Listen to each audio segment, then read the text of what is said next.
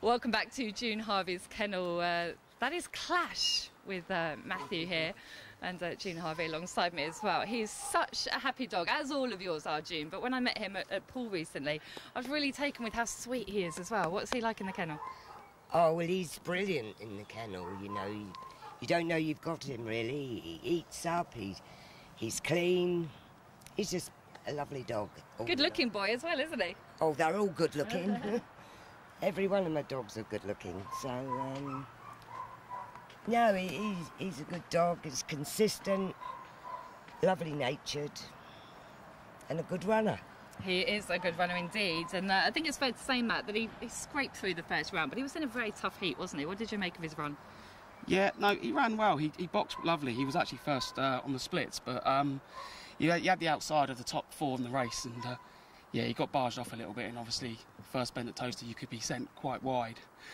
And it's, you know, it's only his second look at the track with us anyway, so he's just going to get better the more looks he gets at the track.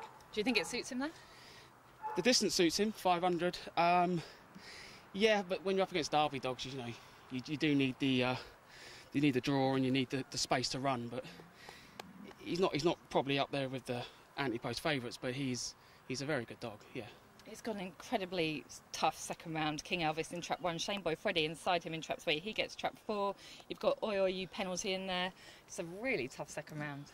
Yeah, he won't be able to have any mistakes, that's for sure. At least the draw's better for us, free railers, and he's got the inside of the middle seats, if you like. So hopefully he can get another fast away break and leave him clear run. We'll take third. He's 114 from 35, June. Really good strike rate for you. Oh, brilliant! Yes, it's well, as I say, he usually has early pace. He usually pings the lids and he's gone. And but Toaster, he just doesn't seem to be hitting the lids. But no, he is. He's really good. He's just a real genuine greyhound. Beautiful. Hopefully he can hit the lids in his second round race, because it's a tough one. Do you think he'll get through? I hope so. I really do hope so. He's well enough, he's good enough, and at the end of the day, it's just the luck of the draw.